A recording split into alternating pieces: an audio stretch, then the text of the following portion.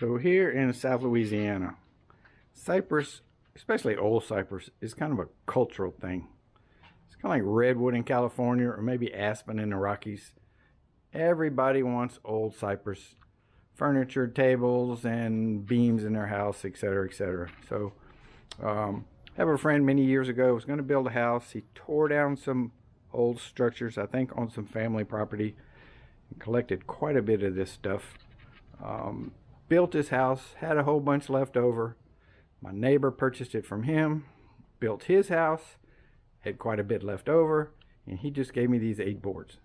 I am going to make a 10-foot by 4-foot dining table for my youngest son. I've made tables for my older son and my daughter and myself, and this will be the last one. So 10 foot long, that's what he wants. That's gonna be tough because that just barely fits in my shop, but we'll muddle through, make it work. These are 16, so I can cut the bad ends off and get a 10, and then ended up with a 5.5 or something, which we'll make the legs and the stretchers out of. And I have 1 or 2 pieces up in the attic if I'm short. They're really filled up with nails. These have nail holes, and they have a lot of nails too, so we're gonna have to work around the nails and the bad spots, but that's just what you do when you work with salvaged lumber. So looking forward to doing something besides working on a boat. We're gonna build a table, a big table, and a nice table. So I kind of screwed up. My cart's not running, but I should have pushed it into the shed and gotten it out the way. But now it is raining and we're having hurricane. I forget the name of it, but it's going to rain for the next 4 days, and I can't push it to the soft grass, so I'm just going to have to work around it. But anyway, I'm going to take my long boards, trim the ends, the rotten parts off the ends, and get like 10-foot 4-inch pieces out of them all, and then there'll be a workable length. And I'm going to put them on this table. This is not usually the table I use to assemble things. I usually assemble things on the sawhorses, but I think I have a little bit more room over here. So that's the plan. Cut them all 10 foot and a few inches long, get them side by side, and see what we got. And it's a good day for an inside project. Rain, rain, rain. So the thinnest plank is like 1 7/8, but most of them are over 2. So I'm gonna do a skim on both sides of the thin one, and that's going to determine the thickness for all the rest of them. So all the rest of them I'll bring down to this thickness. And so I got a bunch of passes through the planer. We'll get the earplugs on and start the process. So my thinnest board is at 1 3/4, and it's like 90% good. Still got some roughness on this side, but that's okay. I'll bring them all to 1 3/4. Then I'm gonna glue them up in pairs, and then I'll run them through the thickness planer again. And then when I do the final glue up, they won't be able to fit through the, look at that big old nail. When I do the final glue up, they won't be able to fit through the thickness planer. I'll have to do something else. So got a bunch of planing ahead of me right now. So planing all these boards down to the same thickness is not so much woodwork, it's just plain old work. They're heavy and they're dirty, and most of them have a taper. Some of them are fat in the middle, so if you start out with the fat end of the taper first, you start planing, and then it quits planing, you just pull them through and put them around again. If you start out with the thin end first, it'll go for a while and then get in a bind, and then you have to raise the cutters. You got to do that a few times until it gets a uniform thickness, and then you can take uniform passes. It's real soft wood, it cuts real easy. Made a whole garbage can full of chips, and you just got to keep running them through. I'm taking a little less than a 1/16 of an inch a pass, because that's 1 turn of the wheel on my thickness planer. So I now have my 8 planks. They're all the same thickness, and they're the right length, and I need to start gluing them together to form the tabletop. Typically to glue boards together, you'd run them across the joiner to get a nice flat face parallel with this. I have a joiner, but it is relatively small compared to the length of these boards, and I don't have the skill or the strength to keep it flat on that joiner, so I'm going to use the table saw to joint them. This wood is super soft, so if you even get it close, they'll pull up tight. I'm going to run both edges down the table saw. I am going to hit metal, even though there's no visible nails. There's pieces of nails and pieces of rust, and I just know this from experience. So we're just going to make sparks and probably ruin a blade, but that's just the way it is. I'm going to run both sides down the table saw, get them kind of straight and halfway smooth, and then we'll put them together, and if I need to, I can take the hand plane or my little electric plane and touch up some spots to make sure that they snug up next to each other without any big gaps. That's the goal right here, is to get a smooth tabletop without big gaps. So at this point, I've ripped both sides uniformly. I started with 5 3/4 and then went to like 5 5/8. And yes, I did hit a lot of nails. That's okay. Saw blades are cheap. And now I'm going to match these up in pairs and see what I have to do to make them fit just a pair at a time. That'll give me 4 pairs, and then I'll do that again with the 2 doubled up pairs, and then I'll glue the whole top together. So after I glue these pairs, this first set, I can run them through the planer again, but after that they'll be too wide and I won't be able to plane them, so I'll have to be more careful about gluing them and getting them flat. And so let's see what we got to do to make the first pair fit. Pleasant surprise. I got them lightly clamped with no glue and the joint pulled up like perfectly. I didn't touch it with a hand plane or a sander or anything. So I got 2 of them and they pulled up good and snug and they're straight, so I'm going to glue these 2. And I don't have enough clamps to glue the rest of them, but we're going to use basically yellow glue, so it'll be cured in 2 hours. Maybe I can get all 4 pairs glued today before we lose power, and I can't see in here anymore because the hurricane is coming and the wind is picking up. We will lose power. That's a given. So it's Thursday morning. We got electricity last night at 10:30, which means 1, we're very lucky to have electricity, and 2, that means people were working in bucket trucks up till 10:30 last night, which is pretty amazing. But anyway, I'm talking about a Hurricane Ida. We just caught the edge of it in Baton Rouge. Not a lot of structural damage, but a lot of trees down, a lot of power lines down. But we were lucky. It is much, much, much worse the farther east you go.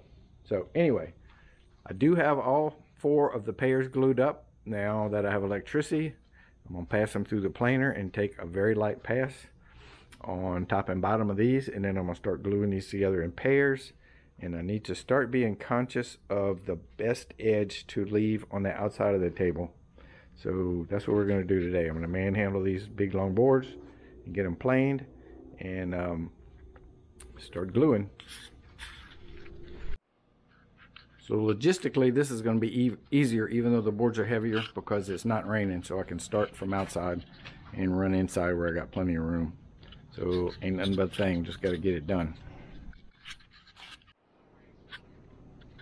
Alright, so I got my 4 panels laid up here. This is the order I want them, because this is a good edge for a finished edge, and this is a good edge for a finished edge. And now they don't fit as good as the first pairs because they kind of warp. So I'm going to have to decide how to straighten these edges out. I think I might use a router and a straight edge. Let's get something set up.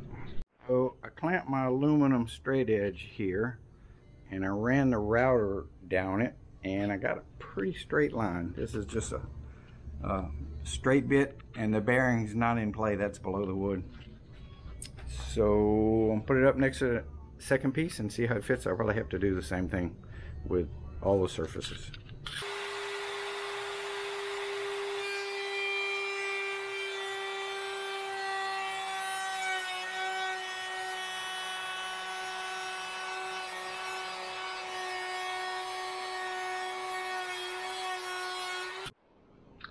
So the first piece had a bow in it. I took about a 1/4 inch off the middle part and kind of nothing on each end. The second piece, I got it clamped up lightly, dry, and man, it fits pretty good. It's not perfect. It's not perfect. There's a little gap right here. But I could mess around with the router and have another oops. I had an oops right here. I could make it worse. So I'm gonna call these two pieces fitting good. I'm gonna glue these and clamp them, and I'll have to wait for the next two because I don't have enough bar clamps, or probably do, but I'm just gonna do these two right now and see if I can find a grocery store that's open in this hurricane damaged city. So dry clamp on the second half is looking good, except for the spot where the router lurched out of my hands. Well, it didn't really lurch out of my hands, but it went fast, and the bit whips a little bit and gouges a hole. The rest of it looks really good. So we're gonna put some glue on it and clamp her up. Okay, we have two tabletop halves glued and dry. We glued them yesterday. I'm gonna take them off. I'm gonna have to do that same procedure to fit the joint between the two. I'll probably have to run the router over them because they may or may not be straight. And the more you glue together, the less likely it is you'll be able to pull them tight with the clamps. It's really got to fit. So take the clamps off. Let's see what we got. So between the router and the straight edge and my hand plane, I got a pretty good fit in this middle section, and I got all my clamps adjusted, and I'm ready to glue. Now I know these pipe clamps are kind of out of favor with the hoi polloi woodworkers, but they're so practical. You just drop the short pipes and put in the long pipes, and they're good for a tabletop. I even had some 10-foot pipes to do a bed frame together, and when you don't need them that long, you put the short ones in, you use them for everything. So I'm kind of a fan of these things. I know they're better clamps, but they sure are versatile. So take it apart, put some glue, clamp it, done for the day. Now from the drops off the long boards, these like 5.5 footers, I picked out 4 of the better ones, and I planed them to thickness, and I jointed the back edge, and I determined the length of the table legs. I think it's kind of a standard length. I'm just copying the table we have in our dining room. And I want the legs to kick out 5 degrees, so I have the saw set at 5 degrees, and I'm cutting each end of 4 table legs to get them all the same length. They'll be the same thickness. I'll have one straight edge, and they'll be the same length. Okay, I lied. Now I'm joining to get that back edge straight. I didn't do that before I cut them because they were just too long and awkward. So now they're short and manageable. I'm getting a straight edge on the back. So the legs are tapered from 4 inches to 2.5 inches at the bottom, I think, or something very close to that. And I put pencil marks, and I'm just cutting freehand on the saw. And later on, I'll put this tapered edge on the joiner and straighten it out. So David dropped by, and I instantly forgot to record video. But what I did was I took the table legs, I split them down the middle, and I planed all 8 pieces to the same thickness. So that was a half a table leg you saw in my hand. And I've got this old nasty piece of red oak, and I'm trying to figure out if I can get what I want out of this piece of red oak, because this red oak is mostly trash. But we got it figured out, and I got the boards out of it, and we cut it up. And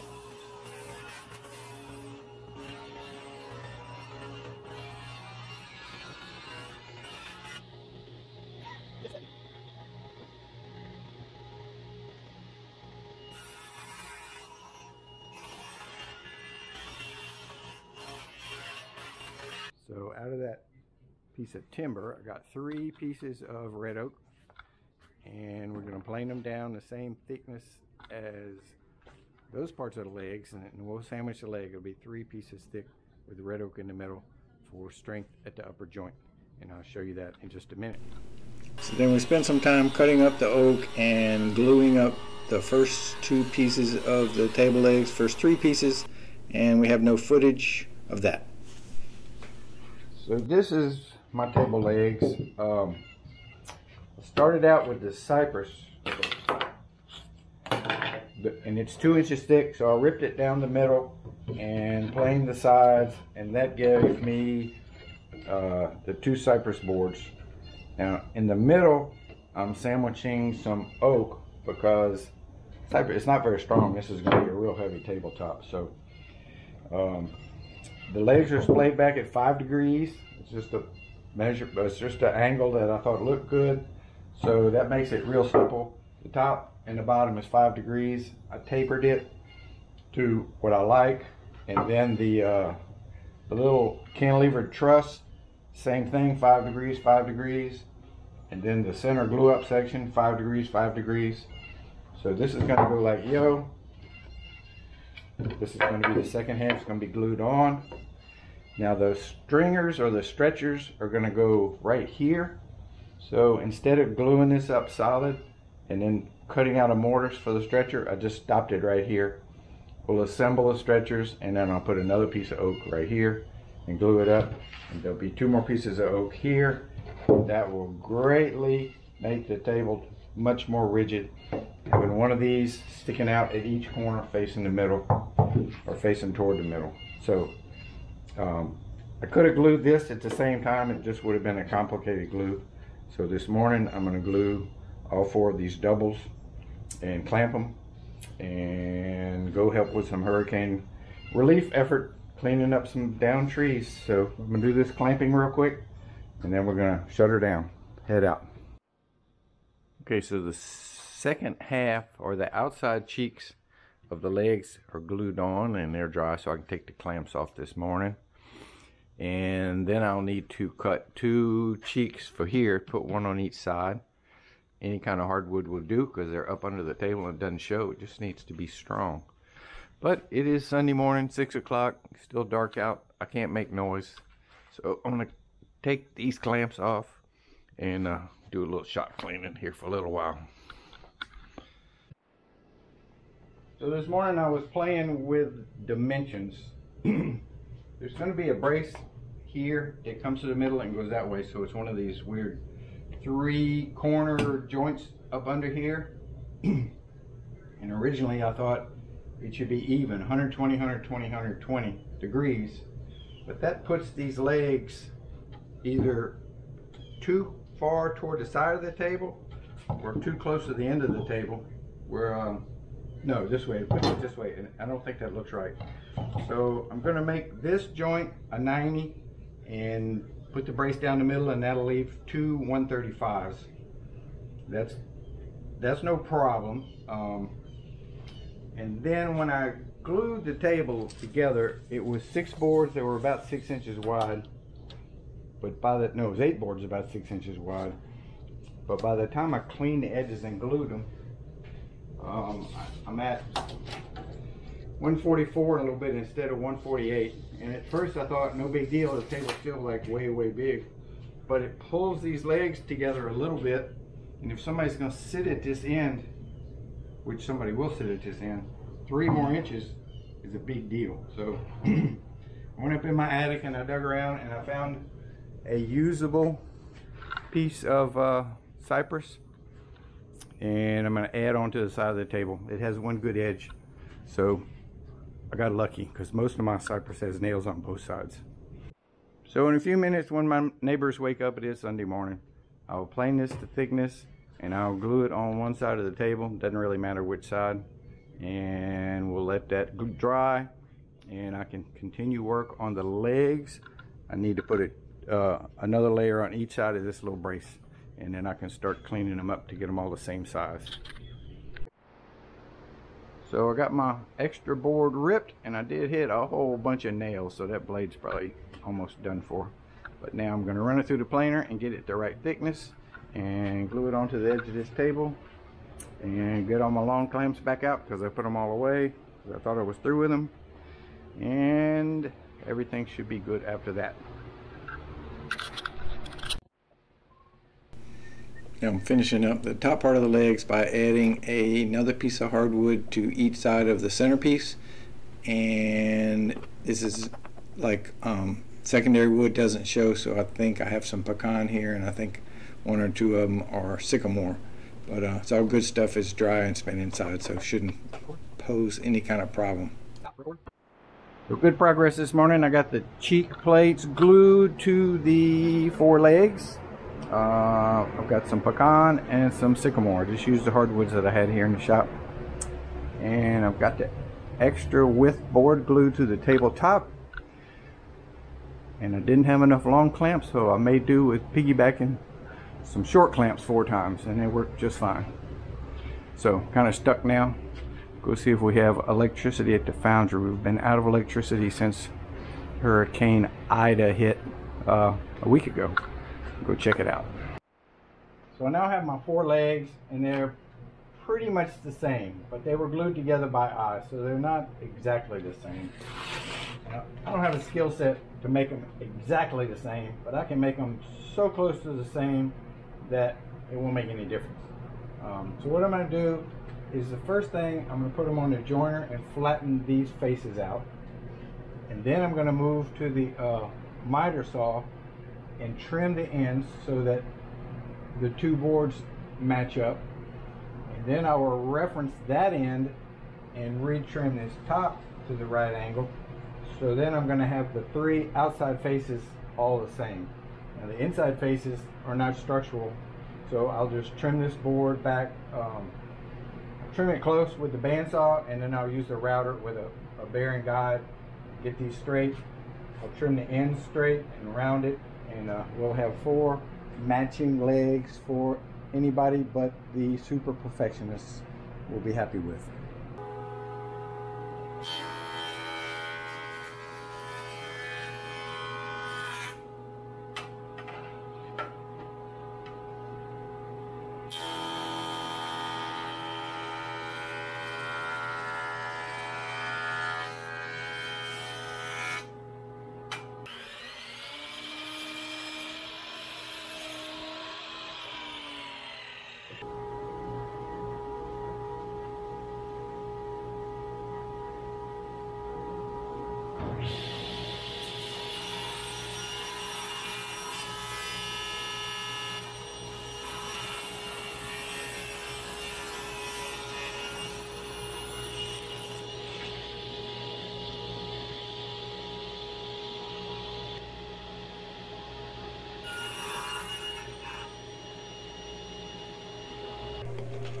So here I'm just trimming off some extra so I don't have so much to route off, and I'm not getting up next to the good part of the legs, just getting close, so the routing is so much easier.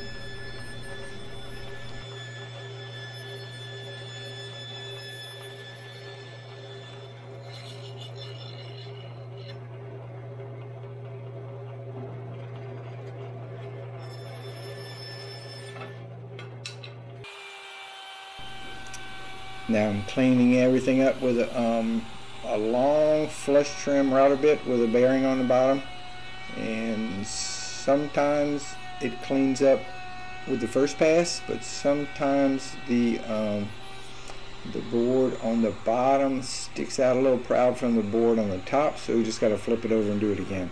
But by the time you do both sides, you got a nice smooth flat face, and it's 90 degrees to the side of the leg. So this is just a easy way to glue these up and get them all shaped up and get them all the same size and copacetic. So I now have, for all practical purposes, 4 legs that are identical. They're not identical, but they're pretty damn close. And I have a table that is wide enough because I glued the board on the edge. So I'm gonna finish rough sanding it, or probably down to a medium sand, trim the ends, and do the layout for the legs and the stringers on the bottom so I can get the measurements. And then while I'm assembling the little stringer deal, I can go ahead and finish the bottom and the top, sanding and all sealing and patching the holes and all that stuff. Because once I get the measurements off of the bottom, I don't need it anymore to finish the leg structure. So, looking good. It's supposed to get cooler this week too, or this coming week. This is Sunday. It's supposed to drop down into the 60s at night. It'll be more than welcome. Okay, so the bottom is pretty well sanded flat, and I'm laying out the legs. Basically, I just started from each corner, came in at a 45, and where they met will be the center of the table. And I got a line here, although it didn't really need a line. Now, where to put the legs? That's a $1 million question. Originally, when I talked to Dave, he wanted them 8 inches in from both ways, which would be here. But I don't know. I think the top's too wide. I think it's I don't think that's going to look right. So I think they need to go here. They're not centered on the diagonal. They're off a little bit because the table's so much longer than it is wide. And I got 4 inches here, which is enough so that the bottom of the leg does not stick out past the table, so you can't kick it when you walk by. So I'm not going to do anything. I'm going to sleep on it. I'm not sure where these need to go. Now the stringers that go under the table fit in this notch. It would be real easy if I made them the same width as this, and I could just slide them in, get it all straight, glue it, and cut them in place. But it's a long span, and I don't think that's going to look right. I think it needs more mass, so I think I might have to make them bigger and actually have a tenon, cut it tenon on each end, which would be a little more tricky, but it's the way it is. So anyway, it's Sunday and I'm done for the day, and I'm just gonna sleep on this before we move forward. And really all I need is measurements right now. So if I can get the measurements, then I can take the legs off. I can continue to prep the bottom and fill all the bug holes and all the screw holes and all the nail holes, and sand it more and put a finish on it, and then flip it over and start working on the top. But for now, we're gonna call it a day. So I slept on it.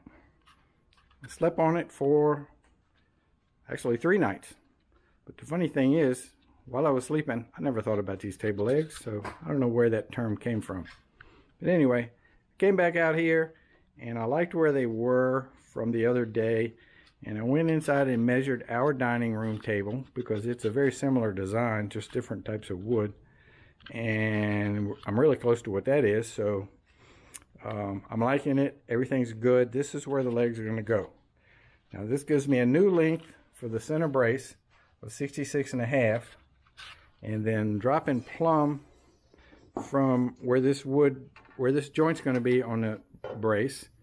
That gives me 29 inches from here to the center, so I'm going to make them 31 for now, just to make sure we're good. And we're good. So I'm dragging out a big board to cut up to make the stretchers that go under the table, and I'm realizing I'm at almost 30 minutes long. That's long enough for me. So I'm gonna wrap this video up, and next time we'll finish the structure for the legs and the stringers and the aprons and all that stuff, and get it ready for finishing. And thanks for watching. I know this is not boat work, but I don't just do boat work, and I'm kind of done with boat work almost, although my trolling motor came in, so that's coming soon. Trolling motor install, and chart plotter install, and a couple other little odds and ends. But for now, thanks for watching.